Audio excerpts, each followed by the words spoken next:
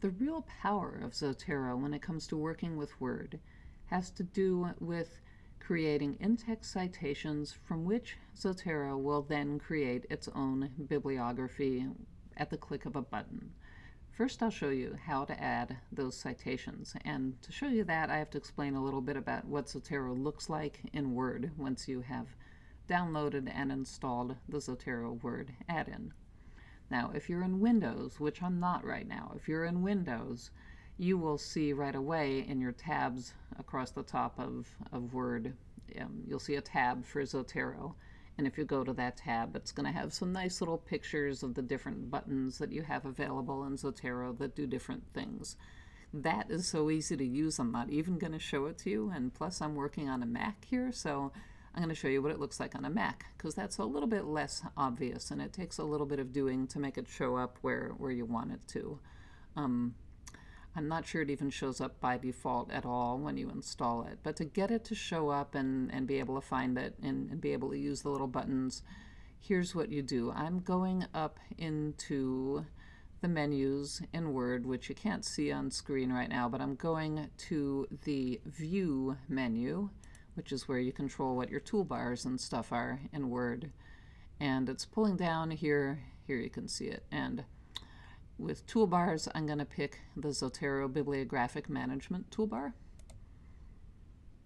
And it plops that toolbar in here somewhere. I think it's plopping it in that particular spot because that's where I had it the last time that I had it open. It may or may not plop it right there, but just so you know, it's these things right here. Okay, these are your Zotero buttons. And the one that I'll show you first is this leftmost one for inserting the citation. In Windows, these first two buttons here are combined into one, Zotero Add/Edit. But in this version, actually, the Mac version resembles older versions. So if you're running an older version of Windows, an older version of Word, an older version of Zotero install for Word, it's going to look a little bit more like this anyway. So good thing to show you. Anyway, so when I want to add an item, say I want to, right at the end of this first sentence here, I want to cite something. I'm going to put my cursor right there where I want to insert my citation.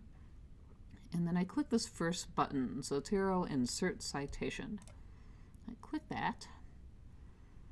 And first time I do this in any given document, it asks me what style I want. It's not going to do this every time. You just have to do that once. I'm going to select this APA 6th edition, and I leave the rest of this thing alone. And then it gives me this little red and white pop-up button thing. And it's asking me, okay, what do you want to insert? And I know that the thing I want to insert and cite there is written by Geiger, you know, often you know the author. So I start typing, excuse me, and the first thing that comes up is this thing that Geiger wrote. So I say, okay, yeah, that one. And I left click on there, and that gives me a chance to add the page, because a lot of APA and other formats often want to know what page you got the thing from. So if I am taking this particular information from page 52, I can put that in there. These other things, prefix and suffix, you don't use that often. That's if you want to add a little bit of text before your in-text citation, or a little bit of text after it. You know, like if you want to say Geiger, blah, blah, blah, among other people or something. Your among other people would be in your suffix, but that's infrequent. What you see a little bit more often is going to be this suppress author. That's going to be, to do that, or you would want to do that in a case where you actually mention Geiger's name in the sentence. But I didn't do that, so I'm not going to suppress the author, but that's what that's for. Okay. So I've got my page, and then I'm going to click back in here. And then it's really important that you not click back into Word until you've made this box go away. This is sort of the one semi-not intuitive thing about Zotero. You want to make sure that you hit Enter to make the box go away. Enter. Okay, there's my in-text citation. And just to show you, for example, if you run into a situation where you want to cite more than one thing at once, you can do that. So I go in here and click that first button again, and I want to cite a couple of things that have to do with Missouri. And that's nice. It kind of separates out the things that you've already cited from the things that you haven't. So I'm going to cite something different here. And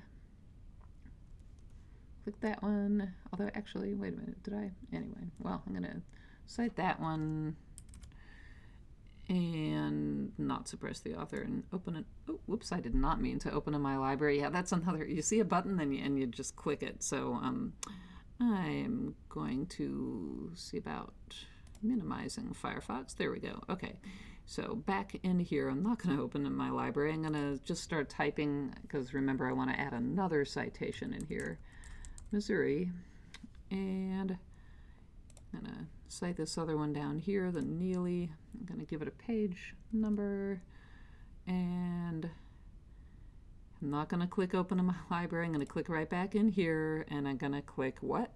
Enter. So there is a couple of citations there, and just for fun I'm going to add another one. All right, well, I'll show you that in a minute. So that's adding citations. Just use that first button after you've made sure that your toolbar is showing. Makes it easier to work with.